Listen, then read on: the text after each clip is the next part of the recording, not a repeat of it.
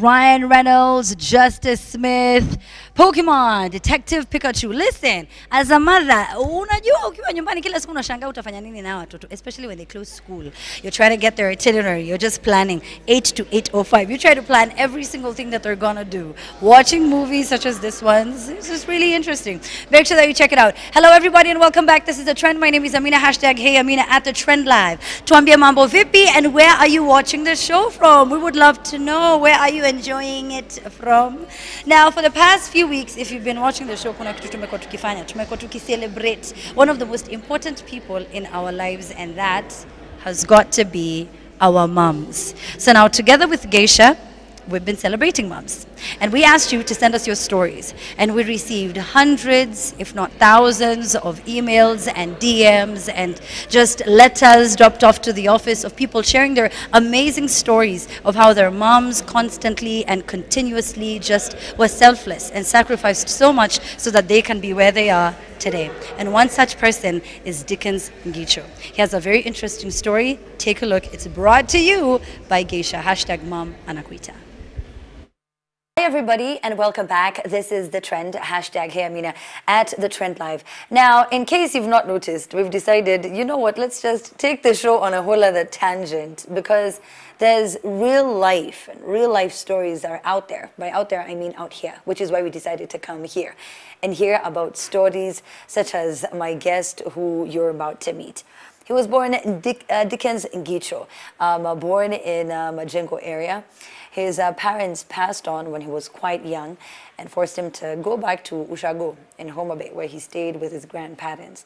And after, you know, just being moved from one home to another, seeing as no one could really afford to take in him and his brother, he came to Nairobi, where he lived with his uncle for a short while, who parted with his wife, got another wife who did not like Dickens. And from there, his story just became even sadder. But it does have a happy ending. Let's focus on that with the hashtag Hey Amina. Let us know where you're watching from. And let's welcome Dickens on the show. Sasa? Poa sana Amina. Niaje? Poa, karibu home. All right. So, thank you. Thank you so much. Karibu so, hapa ndo home. Hapa ndo nyumbani. Yes. Lakini kabla tufike hii home, tulikuwa home ingine hapo. Kabisa. And when you came back from, you know, Homa Bay after any una move from hii nyumba to another home, watu yani wanashindwa kuwa afford, ukakuja Nairobi ukapatana na uncle yako. Yeah. Akawa na bibi mwingine. So, no, actually ni bibi wake wa kwanza. So, the reason why I came back to Nairobi is I always wanted to join the University of Nairobi and pursue journalism sometime and then get to start practicing. So there's this uncle of mine who had kept in touch amongst all like our relatives. He had kept in touch and would help me pay school fees and just other many things. So when I came back, I decided to live with him. He's one of my youngest maternal uncles. So the family is still young. His wife never got to interact with my parents because my parents died way back. So the wife was she was a good aunt to me until this day. It was on Thursday. She just called me to the living and told me because we are moving to a smaller house. We, all of us. Yeah, they, me excluded. Oh, yes. okay. We are moving to a smaller house, so you are going to be forced to look for another place to live in.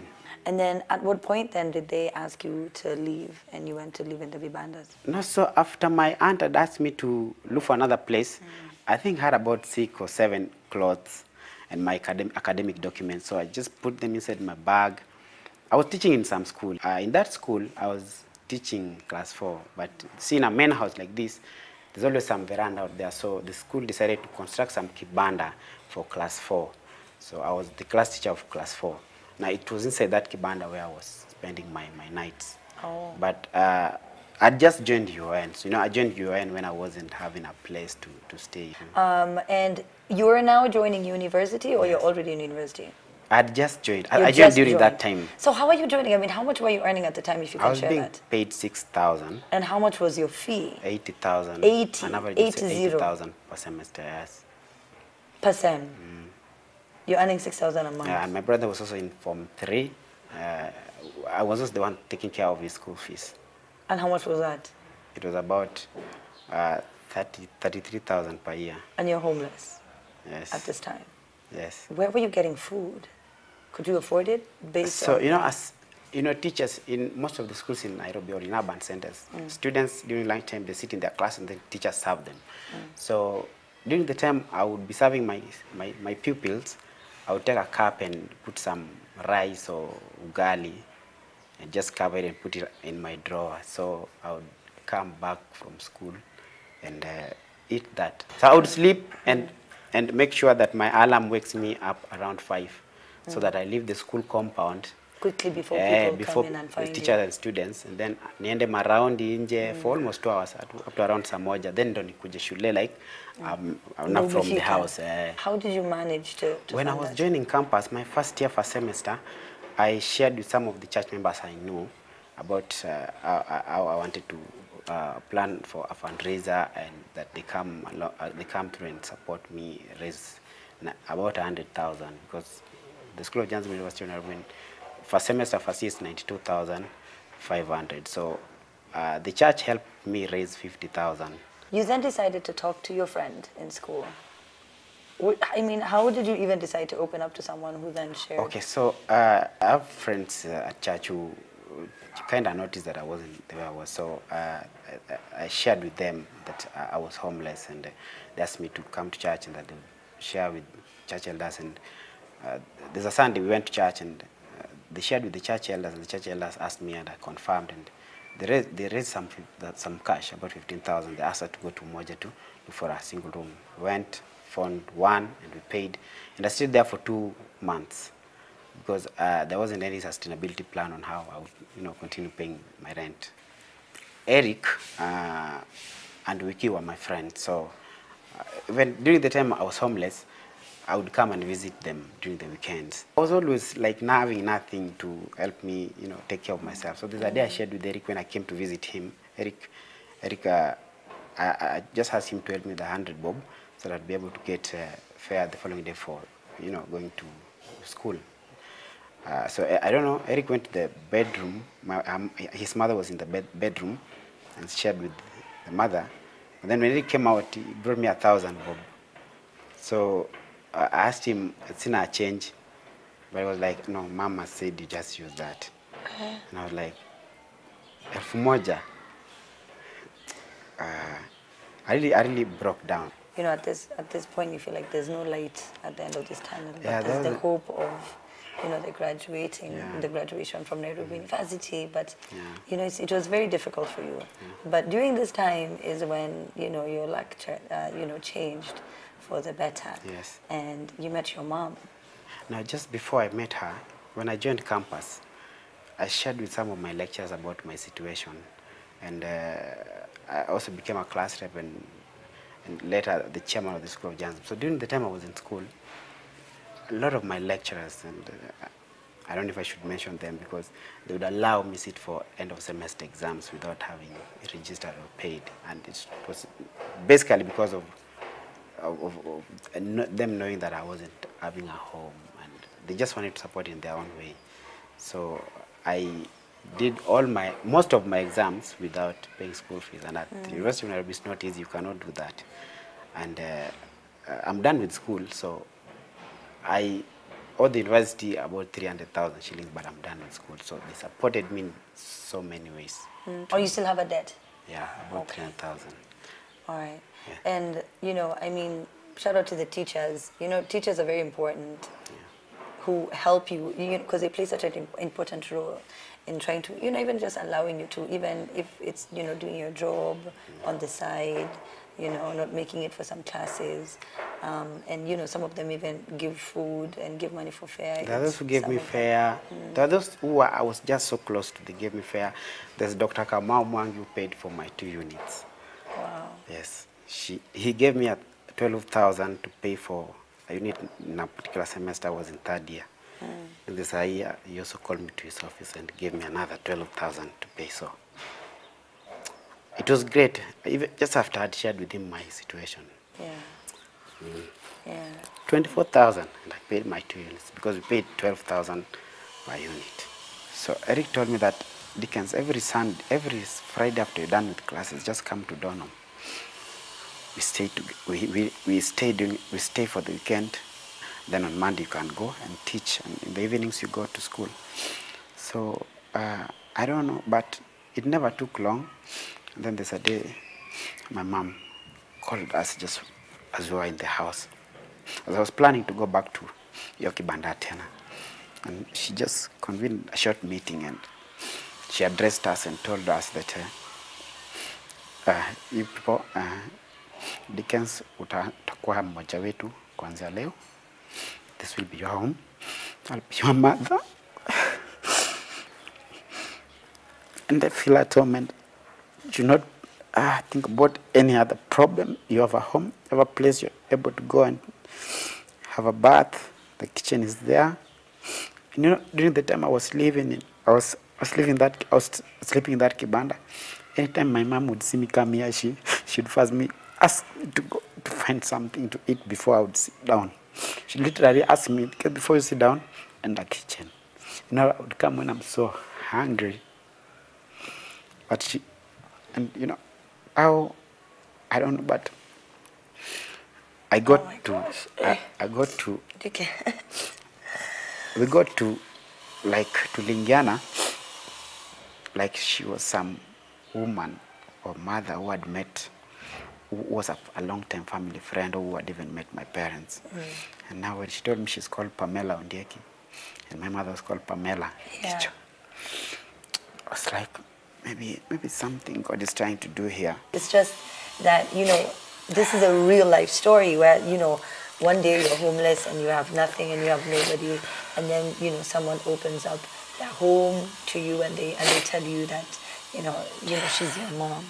Hearing those words, her saying that, you know, that you have a mother, how did that make you, I mean, how did you feel when you heard those words? I think it's not that I'm lucky, it's just a blessing from God to have her. And everything she's been able to do for me, for my brother. And she does not just live with 3 kids. Biological kids are 3, but she has 3 more of us. She takes care of 2, a nephew and a niece, and myself. I know she's a widow. She lost her husband in 2008.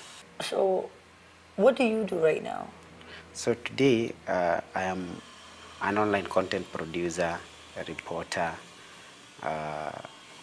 editor at Nation. Wow. I produce online content for Daily Nation and NTV.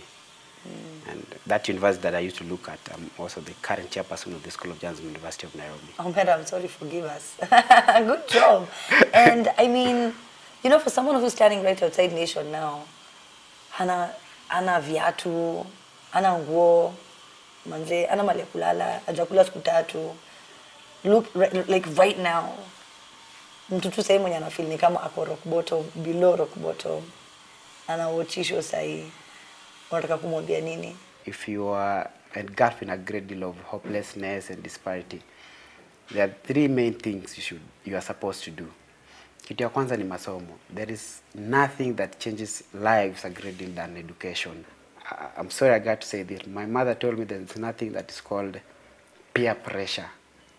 When I was growing, she told me, akunanga kitu kama peer pressure. Hapo nje utaambiwa, don't do something bad because somebody else is doing that. Just make sure that you decide what you know it's good for you. And then Mungu atakusaidia na utafika tu pale unataka. Where is your brother right now? So my brother is a second year at UN School of Journalism. He also wants to pursue journalism. Yeah, but he wants to become a producer. All right. But last year when I wasn't having, you know, sort of funds to support him, he just decided to become a watchman. He told me, Dickens, you provide for everything, our house rent, food, clothing, but I'm just here. I don't have anything to do. So I'm just going to become a guard. So as we speak, he's a guard. So he dropped out. He attended 3 semesters, 100% attendance, but he would not be able to do exam. What can you tell people at home about your mom, if you were to describe her in a few words? She's a very selfless mother, compassionate.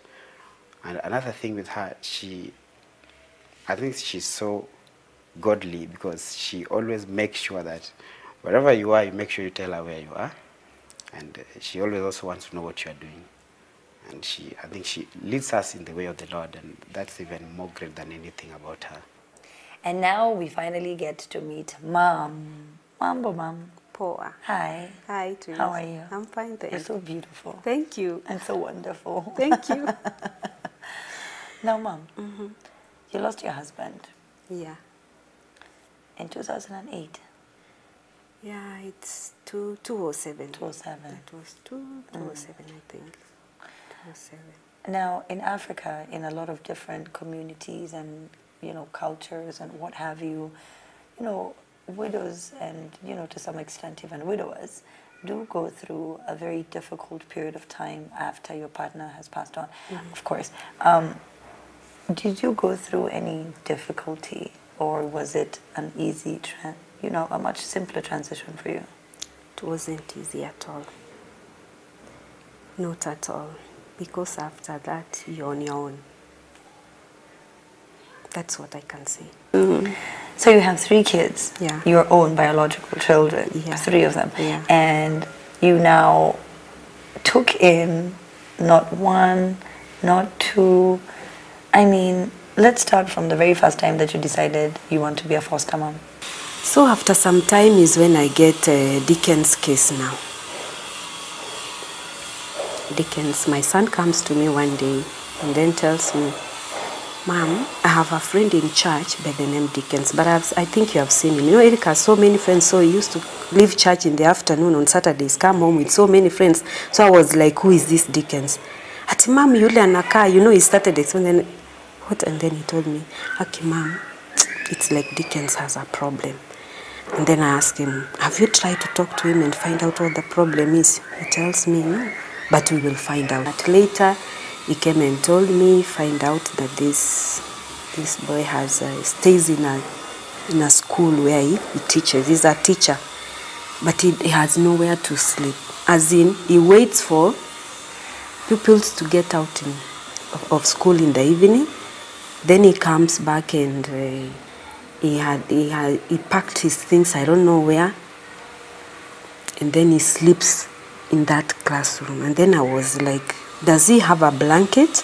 Does he have a mattress? At Mom, it seems that he doesn't have anything. Then how is he making? No, we have decided in our ambassadors club, we get some money, we get him a room so that he can have somewhere to sleep. Then I told him it's okay. I think it was after a day he comes back and tells me we have gotten a room for him. And then I asked Eric, does he have everything? Does he have a mattress? Eric tells me no. Then I told him no. Since we have an extra mattress, we have a bed, we have an extra wardrobe, everything. At least I did some shopping for him, and then we packed the things. I told Eric, go and make him comfortable.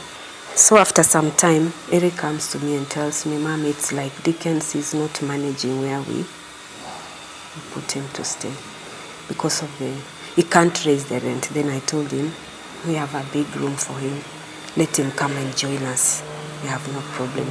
As we approach Mother's Day and we celebrate moms, thanks to Geisha, well, in partnership with Geisha, you know, we keep talking about that long-lasting, unconditional, you know, love that a mother has for her child. What does motherhood mean to you? It means a lot. Loving and caring. When you see your children around you, they are happy. Let's say when you cook a meal and then they are enjoying on the table, you cannot even eat, you just get satisfied. You just full, that is. And when you see them go through school as a mother, you feel good. So that's what mother means. To be a mother, that's all I can say. All right. And you know, Mom, you know, like I said, you know, just having this very big family and loving all of these children and just being so moved. We had to cut so many times, you know, just to be so moved with by their story. Geisha wanted to say thank you so much. So we wanted to give you 30,000 bob. Just my God, as for my children. Well, for you, no, for you, because you've done enough for the children. This one is now specifically just for you. This is for you just to say thank you. Oh my God. That you've been amazing and you've loved these children, and may God bless you even more to love on more children. Thank you. And you're amazing. That's what I wanted to say. So, mom, tulikuwa tu tunataka kusema thank you so much for being so awesome. Yes. So, Ngicho wanted to give you, 30,000 bob, and oh my God, thank you, Ngicho. Thank you. Look at me as I try to get all of them, but thank you, Ngicho, thank you. And it says thank you, mom. Now it's all about appreciating moms out there, and I know there's so many different moms. There are moms who are foster moms. There are moms who, gave birth to become moms. There are moms who adopted to become moms, and it doesn't matter how you became a mom. You're a mom. We thank you, and Ngicho wants to thank you with the hashtag Mama Nakuita. You can participate in the ongoing campaign and tell us your mom's story, so that even us come to Dickens, we can come through and we can celebrate with your mom. Oh, yes. Imagine. So Dickens, there you go. Now you've gotten your mom money, you've gotten your mom gifts. This is amazing. Mother's Day is coming up, and it's coming up fast. Thank you so much for inviting us to your home. Thank you so much. The hashtag is Mina at The Trend Live. If you want us to come to your home, hit us up and let us know.